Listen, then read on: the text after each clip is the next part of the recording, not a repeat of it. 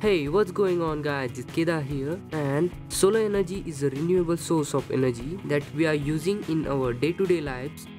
So today we are going to take a look at the solar panels and how we can improve the efficiency of their energy output. So there are tons of ways that you can improve the efficiency of your solar cells, like you can use the physical solar trackers that will move over your panels, or you can make changes to your output in your electrical system.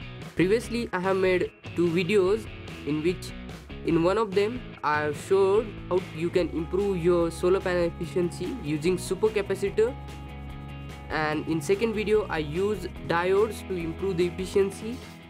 Well, in this video I am going to use DC to DC buck regulator. Now this is LM2596 based.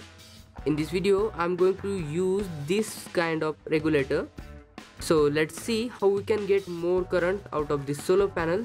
So one advice before starting this video: if you are taking your multimeters outside, then as you can see, if you expose your multimeters into sunlight, your display will likely to go blackish. So keep your multimeters out of the sunlight if it is possible. So I'm going to measure the short circuit current of the solar panel, and it is 291 milliamps. Okay friends, so I have connected this regulator to solar panel, and let's measure the current output. So as you can see now, it is giving me 1 amps of current, and let me just set the voltage on to this DC to DC converter so you can see the change. Now I'm increasing the voltage and the current is actually decreasing, and as you can see, it is the lowest possible. So we are getting the full voltage output, and we are still getting 770 milliamps. Now if I reduce the voltage to its minimum, which is 0.8 volts, then we can get highest possible amount of current, which is 1.360 milliamps. So let me show you that. Now it should be 0.8 volts. As you can see, it is 0.8 volts, and we are getting 1.3 amps.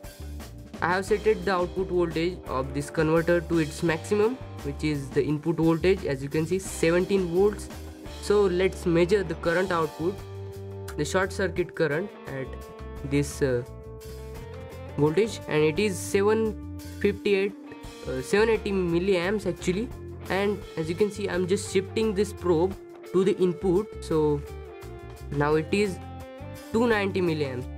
So if you do not connect this DC to DC converter, then you will just lose 500 milliamps of currents. So this time I'm going to charge this 2.7 volts 100 farad supercapacitor directly from solar panels, and it is only consuming 290 milliamps. I'm going to charge this supercapacitor with now this DC to DC converter. We are getting 600 milliamps charging current to this capacitor, so it will charge more fastly, as you can see.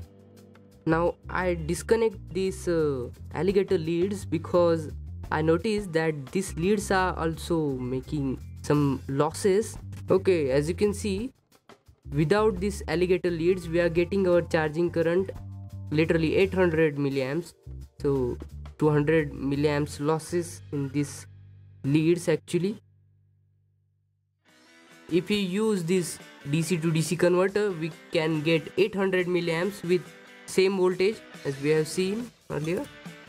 So when we connect any kind of load to our solar panel, we have observed that we can only get the current of only one panel.